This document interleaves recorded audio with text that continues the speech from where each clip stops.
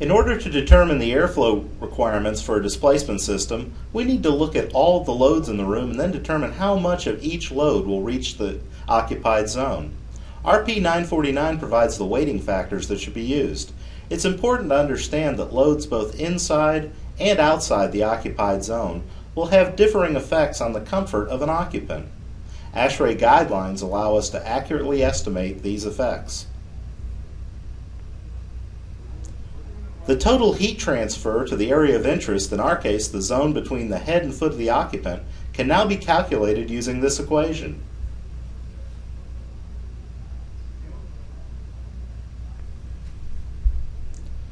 We can simplify things a little by taking out the air volume component to get an equation that describes the resulting temperature differential from the head to the foot of an occupant. Now it's time to look at thermal comfort considerations. ASHRAE Standard 55 is often referred to as the thermal comfort standard.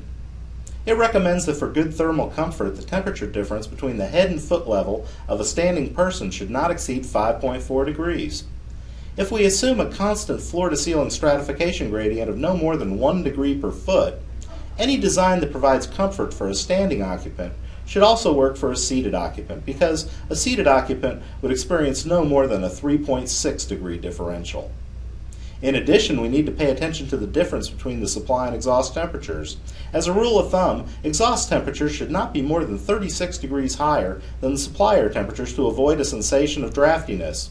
Now obviously, at no more than 1 degree per foot, it would take an extremely high ceiling to get close to a 36 degree temperature differential.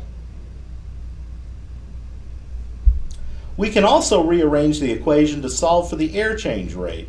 If we know the air change rate, then it's a simple matter to calculate the air volume. Then, rearranging the equation again, we finally have an equation to calculate the cooling volume requirement. But we're not quite done yet. If we make a few assumptions that would be appropriate for a typical office environment, we can further simplify the equation. At last, we have a simple equation that we can use to calculate cooling airflow volume to handle the effect of the total heat load on the occupied zone. Now we'll step away from the math and look at both the advantages and limitations of displacement ventilation systems. So exactly what are the advantages of displacement ventilation? Well, as we'll explain, there are several ways that displacement provides both energy savings and improved air quality for our occupants. Building owners pay higher electric bills for excess system pressure, so anything we can do to lower pressure requirements will save energy while reducing operating costs. There's a calculating tool called the cost of pressure that can be found on the front page of our website. It provides a simple way to compare the operating costs of air devices operating at different pressures on an annual basis. Although the costs may first appear small, it's important to take into account the number of air delivery devices found in typical buildings. When you start multiplying the results by hundreds or thousands of units, the numbers start getting very significant. The good news is that displacement diffusers tend to have lower operating pressure than conventional overhead diffusers, so this will help to reduce our fan energy. As you can see, when comparing the annual operating costs of our most popular ceiling diffusers to a typical displacement diffuser, the winner is clear.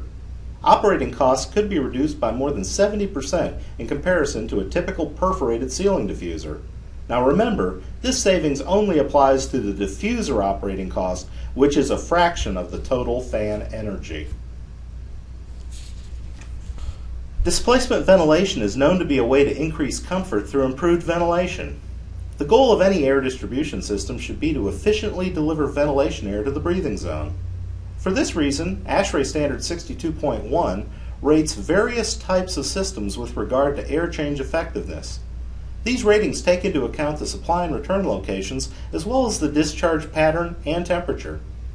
According to this standard, the very best overhead systems qualify for a rating of 1, and other lesser systems could be as low as 0.5. On the other hand, displacement qualifies for the highest possible rating of 1.2. This means that displacement ventilation is thought to be 20% more effective than the best overhead system, and the minimum fresh air requirement can therefore be reduced by nearly 17%. Displacement ventilation can be thought of as a single-pass system. Unlike a mixed-air system that tends to distribute contaminants more or less evenly throughout the entire room, displacement uses natural buoyancy to collect pollutants at the ceiling where they can exit the room.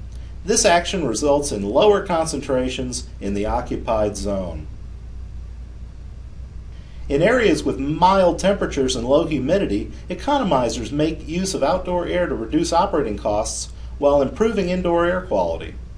The higher supply temperatures associated with displacement could have a major impact depending on where your building is located. As most of you know, you can't simply buy a product and get a LEED credit.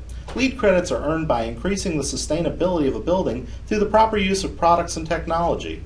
The sort of prerequisites and credits that a properly designed, installed, and commissioned displacement system could earn would fall into the categories of energy and atmosphere and indoor environmental quality.